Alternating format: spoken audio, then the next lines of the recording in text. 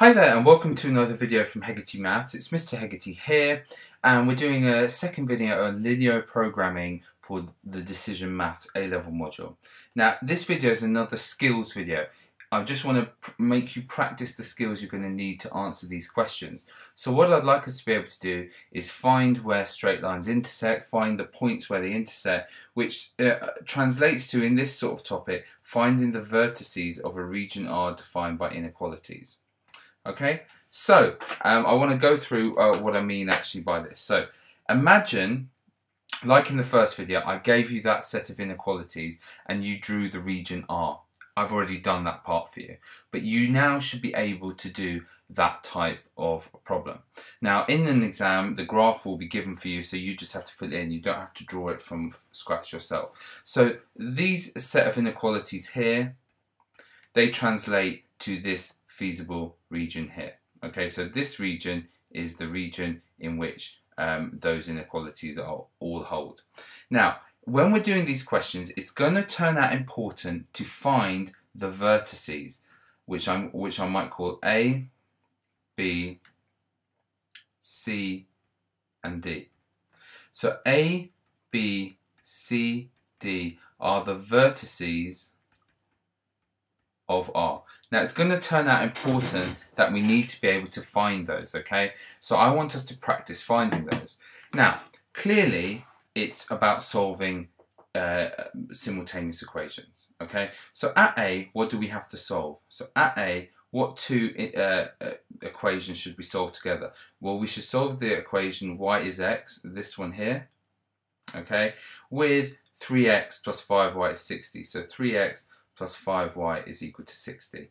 If we solve those two simultaneous equations, we get the x and y coordinate that match that. What about B? What two equations do we need to solve? Well, we need to solve y is equal to x, the first one, where x is equal to 13, this one here.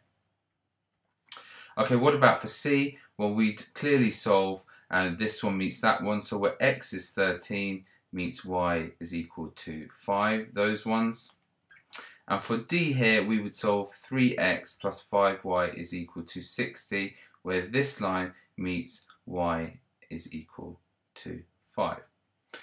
Now, we want to quickly be able to find those points. Now, some of them you can find extremely quickly, some of them you have to solve by simultaneous equations. I also want you to show you how to do this on the calculator. So, what we're going to do is, let's go for the easy ones first. Now B, look at B. Here, where y equals x meets x is 13. So when x is 13, at this point here, y will clearly be 13. So at B, the coordinates are clearly 13, 13. That's easy.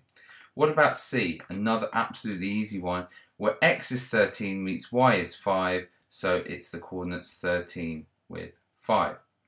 Now A and D are slightly harder. They need to be solved by simultaneous equations. So for A, we're solving where y is equal to x, and we're solving 3x plus 5y is equal to 60. We're solving those two simultaneous equations. And for D, what are we solving? Well, we're solving 3x plus 5y is equal to 60, and we're solving y equals 5.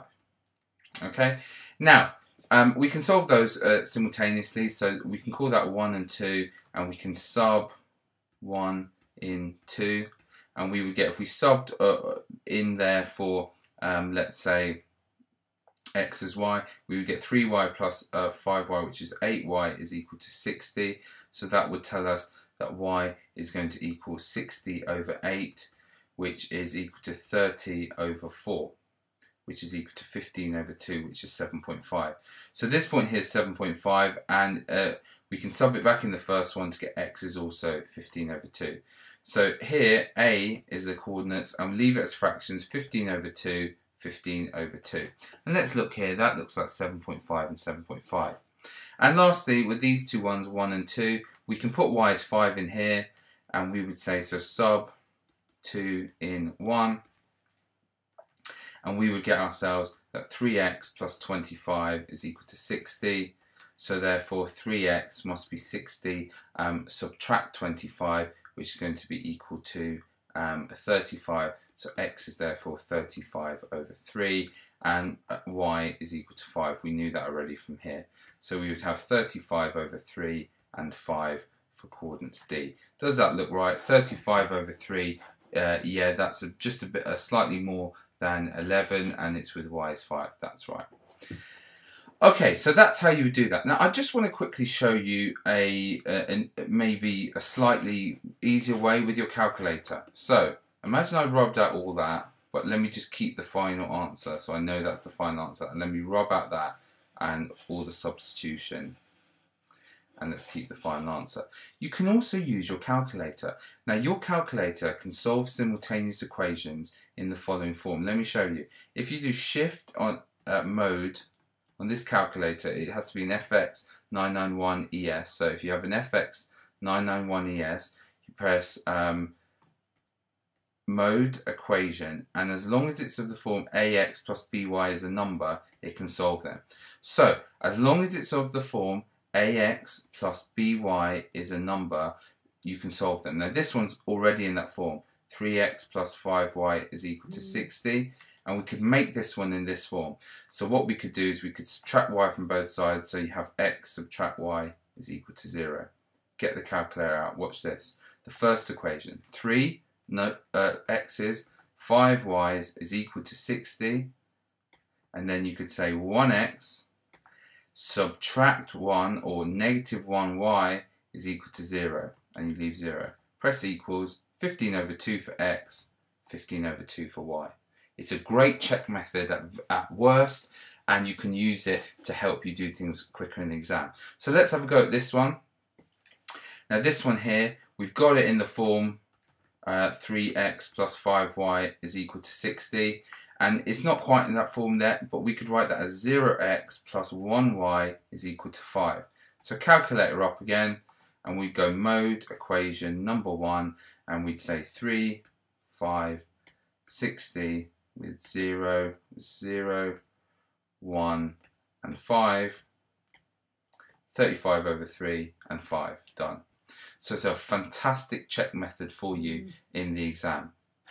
Right, let's try another one. Okay, so here's example 2. We're asked to draw the feasible region here. We've done that a lot of times in video 1, and it turns out it looks something like this. Now, I've told you when solving these problems, and I haven't introduced what type of problem it is, but these vertices of the feasible region are going to be extremely important. Okay, so we want to find those. So for A, the two equations we're solving 3x plus y is equal to 12, and that's y equals 2x with that one. For B, we're solving 6x plus 5y is equal to 120, and that's crossing y equals 2x. For C, we're crossing 3y equaling x with 6x plus 5y is equal to 120. And for D, what are we doing? D is going to be 3y is equal to x with 3x plus y is equal to 12. Now, we can solve those with simultaneous equations, absolutely, but we could also use the calculator. So let's have a go at using the calculator. We want it of the form ax plus by equals c for each of the equations. The number of x's first plus the number of y's equals a number. So here, this is fine. I want the x's first, so I'm going to write that's 2x subtract y is equal to 0. So I've converted that into that form. This one's fine. 6x plus 5y is equal to 120. This one, I could write that as 2x subtract y equals 0. This one here, now this one's fine. 6x plus 5y equals 120. Now this one here would be x subtract 3y equals 0. Similarly here, x subtract 3y equals 0. And this one would be 3x add y is equal to 12. So, calculator out, mode, equation. Let's do each one. Number 1. So 3, 1 and 12. So 3, 1, 12 goes with 2, negative 1, 0. So 2, negative 1, 0. and that gives me x is 12 over 5 and y is 24 over 5. So x is 12 over 5 and y is 24 over 5. Let's just check that seems reasonable. 12 over 5 is like 2.4, which looks right here, and 24 over 5 is like 4.8, which again seems reasonable. Okay, calculator again, and we just press equal one more time. Now we can change it, so that's 6x, 5y, 120, with 2x, so 2x, negative 1y, so keep that, is 0. I'll just go back there. Yeah, so we get 15 over 2 and 15. So we get, here we get x 15 over 2 with y being 15. Does that look right for B? Well, y is 15 certainly looks right, and 15 over 2 is about 7.5. That looks right too. Okay, again, calculator out for the next one. So we press equals. We want 1, negative 3 and 0. So 1, negative 3, 0, and we want to match that with 6, 5 and 120. 6, 5, 120, and I get 360 over 23 and 120 over 23. So 360 over 23 and 120 over 23, which if you think about approximately, that's, I don't know, something like 17, and this one's something like 5 or 6, so around 16, 17, and that one's 5, seems right. And the last one we can do, press equals again, and we want 1, negative 3 and 0, so they're fine. And we want 3, 1 and 12. And 18 over 5 and 6 over 5, so we get 18 over 5, which is about over 3, and 6 over 5, which is over 1 for D. So that's 3, 1, that looks about right. So that was a quick way of using the calculator to find those points. Now in an exam, do obviously use simultaneous equations, but use the calculator to check you got them right. Look how straightforward that is, and it really helps make sure you don't make any mistakes in the exam. So I hope you found that really useful. Thanks for watching.